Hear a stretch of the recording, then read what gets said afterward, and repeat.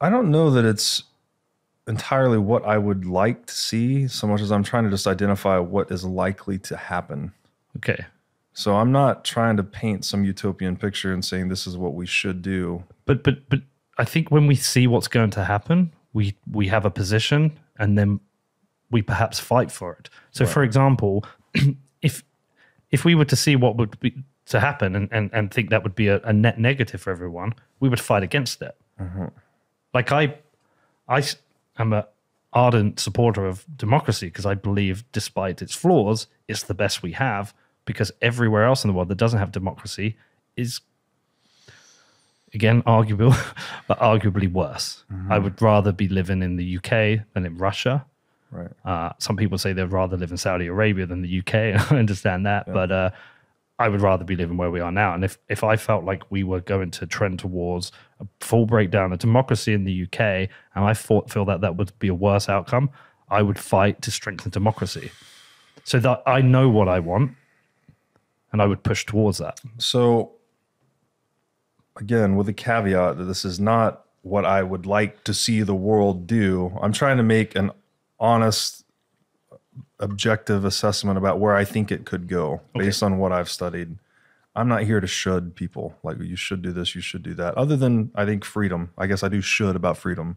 Life, liberty, property. I think that's a should. We should just all let's do respect that. Let's do that. So let's talk about this. Democracy.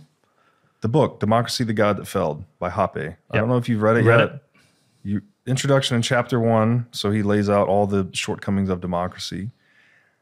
I think the world, as a result of Bitcoin emerging, would move back towards a model more like that. And when you say monarchy, you're like, what are you talking about? That's a regression. It sounds terrible.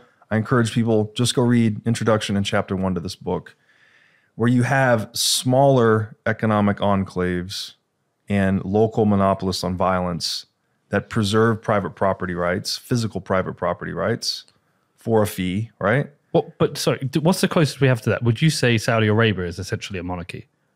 I don't think we have anything like that in the world today because it's all fiat. Where is fiat not in the world today? Where is sound money?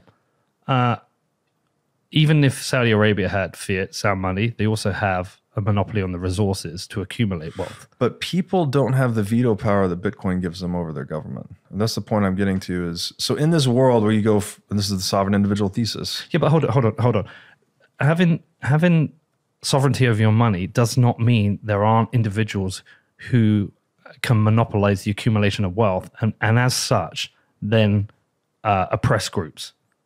It does prevent the monopolization of the accumulation of wealth to a large extent, I think. How? Because you would be trading Bitcoin for goods and services, and if you have a monopoly over the natural resources of a large territory, you can monopolize the accumulation of wealth. Yeah, and so with wealth comes power. If an individual can't make money in a certain regime and they have access to Bitcoin, they leave the regime. They go somewhere where they can make money. But so it puts a check on government, right? That's a reduction to the tax base for Saudi Arabia. So all of a sudden they have an incentive to start treating their citizens better. But hold on, do they even have tax in Saudi Arabia? I don't know. I'll have a look. I know certainly people go to Dubai because it's tax free. I'm pretty sure because they accumulate so much wealth from the natural resources. No income tax. Yeah, no income tax. So again, I'm not talking about anything in fiat world today. Okay. I'm talking about a world where Bitcoin is money. Yeah. Right. All other property rights would need to be enforced by some physical provider. I think that results in much smaller scale and scope of government. Government shrinks tremendously.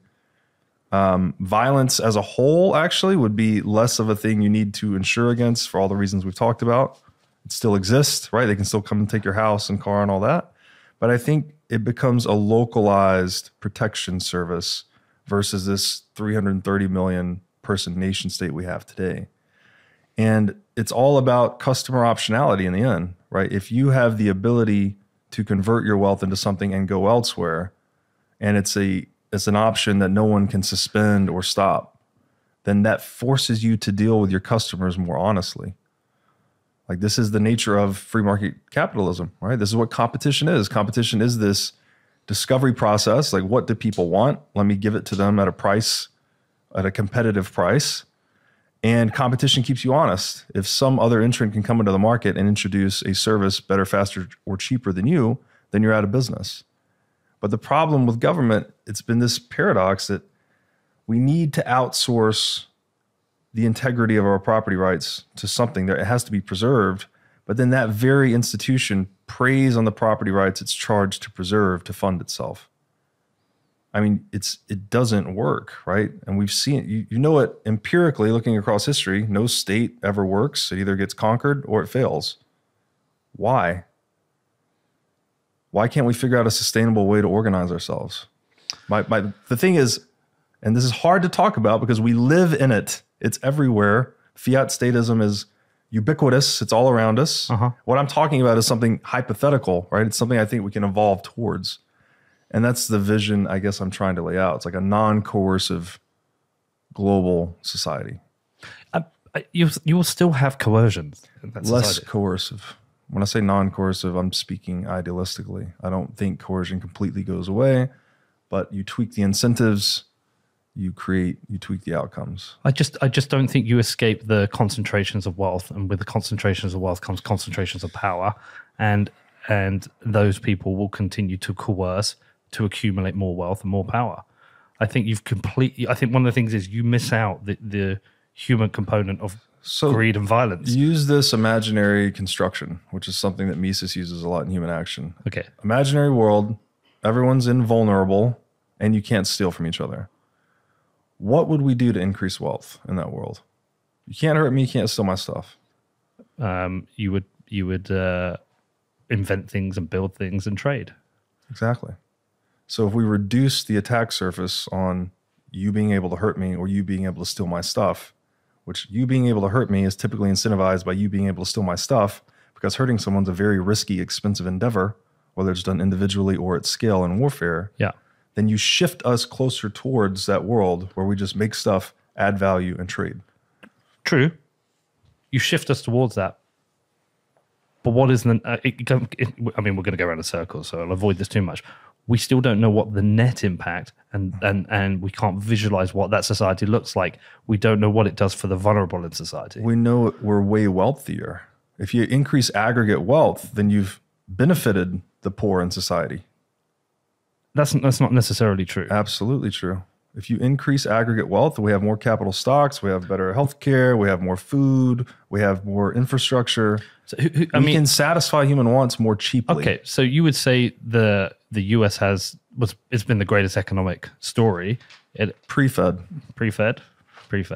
Okay. It's still been a great economic story since, if you purely measure on GDP, but in terms of the health system, it's a fucking car crash. Yeah. And I know lots of different ways you can break that down.